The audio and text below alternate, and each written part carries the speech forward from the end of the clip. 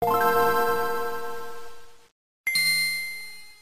everyone, bit of an update here on the Switch Pro. Now again, it's a weird thing to be talking about the Switch Pro since we're talking about something that doesn't even been confirmed to exist yet. But this is an update that comes from the publication, Japanese publication Nikkei, and it's been translated by usgamer.net. They actually screwed up the original translation, so I forgive you if you think you already know what this news is. Some of you are thinking it's a delay. Some of you are thinking that maybe some news on the Switch Mini here, but actually, they made a number of errors in the initial report, and now they've corrected them. So let's actually read what these corrected errors are and talk about it. So first, this is about the Switch Pro itself. So it says, beyond the smaller budget-focused model lies the development of an overhauled next-generation model intended to replace the one currently available.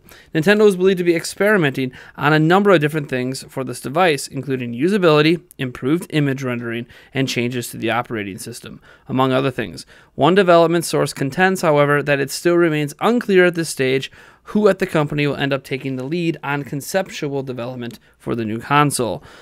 So that is obviously interesting. We'll get to that in a moment. If you scroll further down, you'll actually see where it talks a little bit about the Switch Mini. And it says the small bargain version of this main console, Nintendo Switch, it's reportedly designed for a portable outdoor use. The report also suggests that it will be dockable and playable on the TV. So that does go against earlier rumors that suggested a smaller Switch would do away with the TV component of the current Nintendo Switch model. Now, it being dockable, of course, doesn't mean that it's going to come with a dock, but that it does support such a functionality. So what does this all mean? What it does mean is that if this report is true, that the Switch Mini now has conflicting reports on its usability of being a docked version or not, but also more importantly for the Switch Pro, which is obviously the next generation or the next more powerful Switch or whatever, however you want to look at it, the mid-gen upgrade. They're suggesting they don't even know who's going to lead on the concept of development for the new console. If they're at a point where they're not even sure who's going to lead the project, it's not coming this year, folks. And I think that's kind of the big takeaway here. And maybe this is why people felt it's a delay when that's not actually what the Nikkei report says. The Nikkei report does not say the Switch Pro is delayed.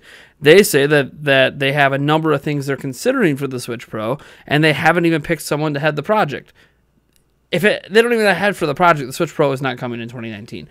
This would actually go against the report from the Wall Street Journal that said that we are going to get the Switch Pro and the Switch Mini this year. So now we got conflicting reports from reliable resources on what the heck's happening with the Switch Pro. And I don't know really where I'm supposed to stand on all of this. This is what happens when you're in the realm of leaks and rumors and speculation. You don't really know what's true and what's not. Nikkei is a reliable source. Wall Street Journal is generally considered reliable. Eurogamer is generally considered reliable. And all three of them are now conflicting with each other in various different ways. So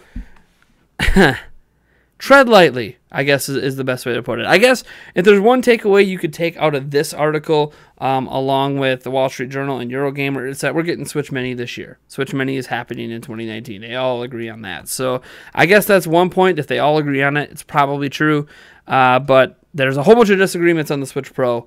And man, oh man, I don't think we're going to see, the more and more I'm hearing about it, the more and more I don't think we're seeing Switch Pro this year. I don't think they're announcing it this year. Don't think it's going to be at E3.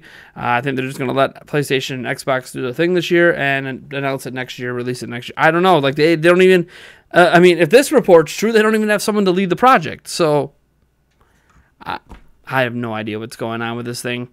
And I think that's really the biggest takeaway is none of us have any idea what this Switch Pro is going to be, right? This latest new report says they're debating a number of different things, including usability, which, I mean, obviously that's the functionality of the system, improved image rendering, which, again, improved, that's like hardware improvements, and changes to the operating system. I don't know what you need to change, but okay.